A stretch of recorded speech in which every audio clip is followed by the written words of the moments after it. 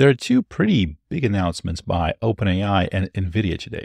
This video, let's quickly cover the OpenAI announcement. They're saying we're testing ChatGPT's ability to remember things you discuss to make future chats more helpful. This feature is being rolled out to a small portion of free and plus users, and it's easy to turn on or off. I, unfortunately, am not one of those small portion of users, but let's take a look at the announcement. So, memory and new controls for ChatGPT. They're saying we're testing memory with ChatGPT. Remembering the things you discuss across all chats saves you from having to repeat information and makes future conversations more helpful. You're in control of ChatGPT's memory. You can explicitly tell it to remember something, ask it what it remembers, and tell it to forget conversationally or through settings. You can also turn it off entirely. So a few people are already getting it, and they have plans to start rolling out to everyone pretty soon. So how it works is as you were chatting back and forth with ChatGPT, you can tell it to remember something specific or let it pick up the details itself. ChatGPT's memory will get better the more you use it, and you're going to start to notice improvements over time.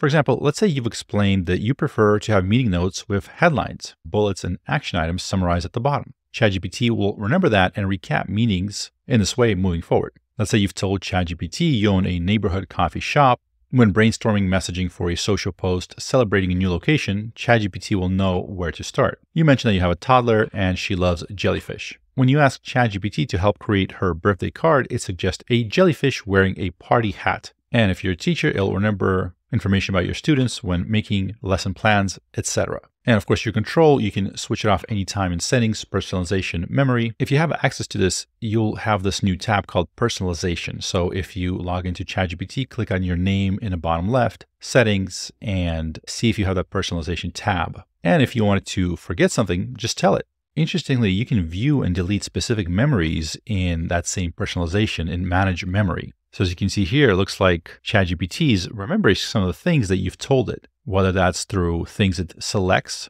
by itself to remember or things you've explicitly told it to remember, and you're able to delete them one at a time. Wouldn't you love to have that with people? It's just like, I no longer want you to remember this thing about me.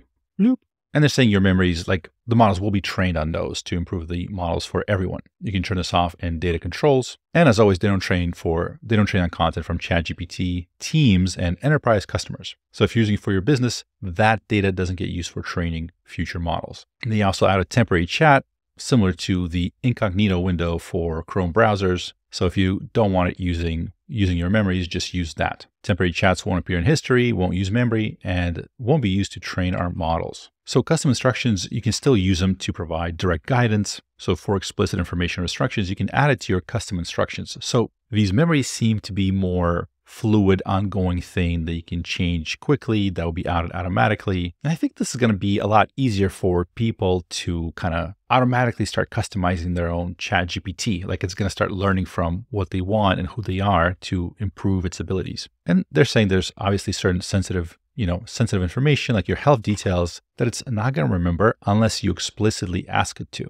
And they're also saying how team and enterprise customers, how this will benefit them, although this is true for everyone. For example, if you have a certain writing tone or voice, this will automatically apply them to, for example, your blog posts. If you're a coder, it will remember certain preferences like your programming languages and frameworks, which should streamline the process. For monthly business reviews, you securely upload your data to ChatGPT and it creates your preferred charts with 3 takeaways each. This is huge. If you're running a business at the end of every month, if you teach ChatGPT how to, take all your transactions, whether that's your accounting or whatever other metrics, whatever other data you look at every single month, just upload it to ChatGPT and it's going to have that skill about what you want done with it. Organize into categories or format that Excel sheet however you want to, put out a few charts with bullet points, etc. This is actually very, very cool. And GPTs will also have memory. So those custom GPTs, if you're building GPTs, they will have their own distinct memory. As a builder,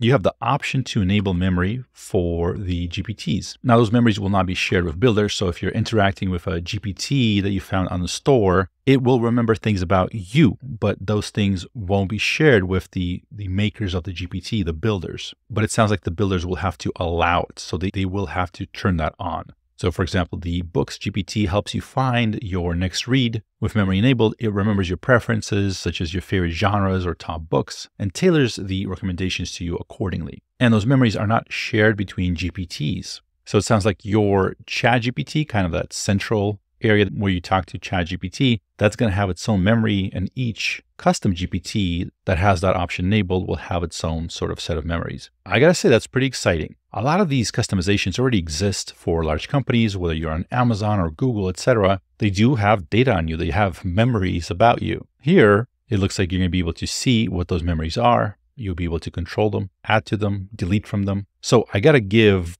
props to OpenAI for being, well, pretty open. Instead of doing this kind of behind the scenes, you're in control and you're able to adjust as needed. So I got to say, I love this so far. And we also got some big news from NVIDIA and Jensen Huang. That's coming up in just a little bit. Stay tuned. My name is Wes Roth, and thank you for watching.